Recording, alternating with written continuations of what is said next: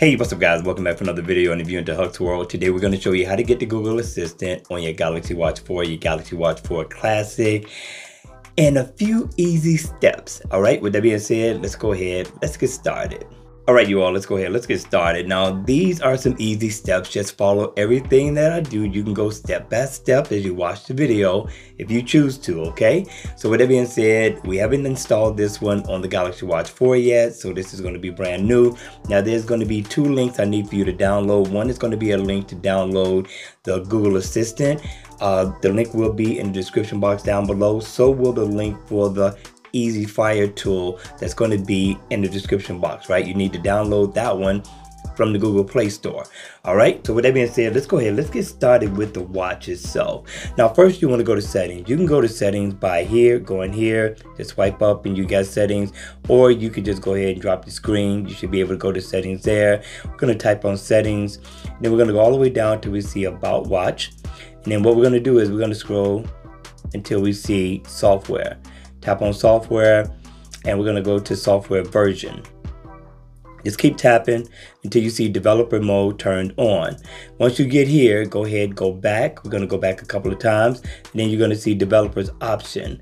So when you get to developers option, you're going to come here and what I need for you to do is turn on ADB debugging. Okay, and then I need for you to turn on ADB debugging over Wi-Fi.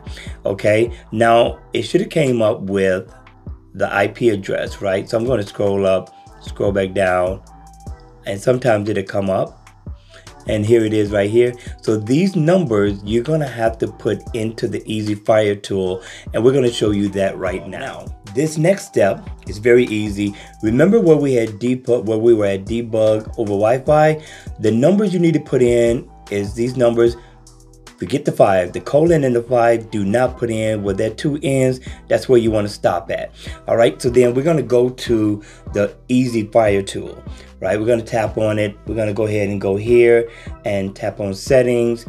Where you see IP address, you want to tap on that and you want to put in your IP address right there. It's got to be the address. As you can see, no colons, no 5s.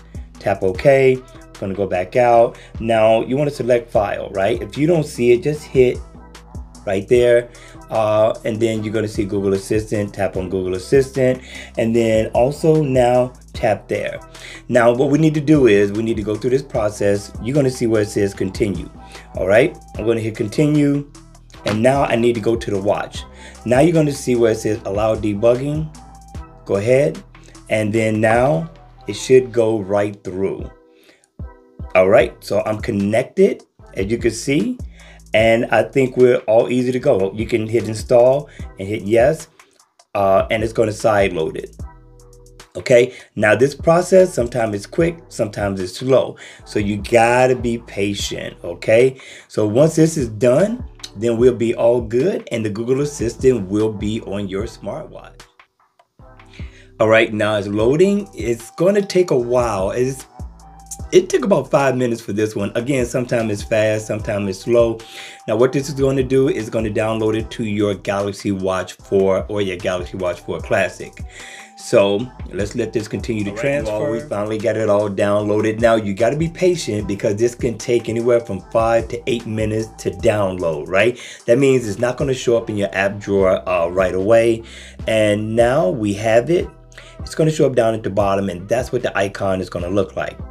We're going to go ahead, we're going to press and hold because if you want to make this convenient, if you're going to be going into the app drawer, you can put it here, right there at the top. So now when you come to it, it's very easy to get to. Tap on your Google Assistant and give it the commands you need to give it. Now, if you want to make it convenient in another way, you can go ahead and swipe down or you can go into your app drawer as well. Me, I like to swipe down to get to mine. You're going to look for advanced features.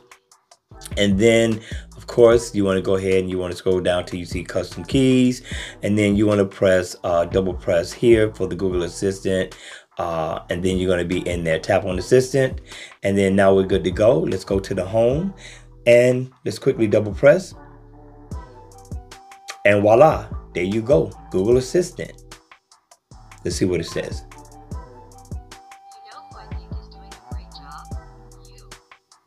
See, there we go. So that's nice, right, to have it on there. So there's a couple of commands you could do. You could send text message, which I'm not going to be able to do on here. I'm not going to be able to make a phone call because it's going to shut down my recording, right? So, but those are a couple of things that you're going to do. Now, with the phone call, you are going to be able to make the phone call from the watch, but it's going to activate it on your smartphone, not on the watch.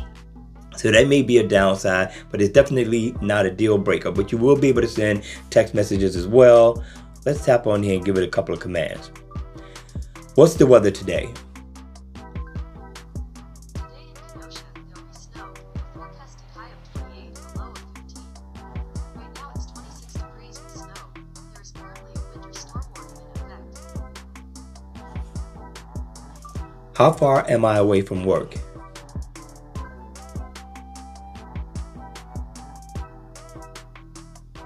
are 22.9 miles away from work by car.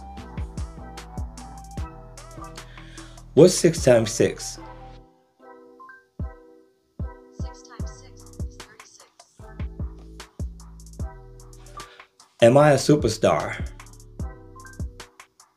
Here's an answer from YouTube. And it should take you to YouTube, but that does not work. Tell me a joke.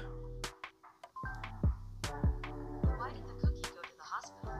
Because it felt crummy.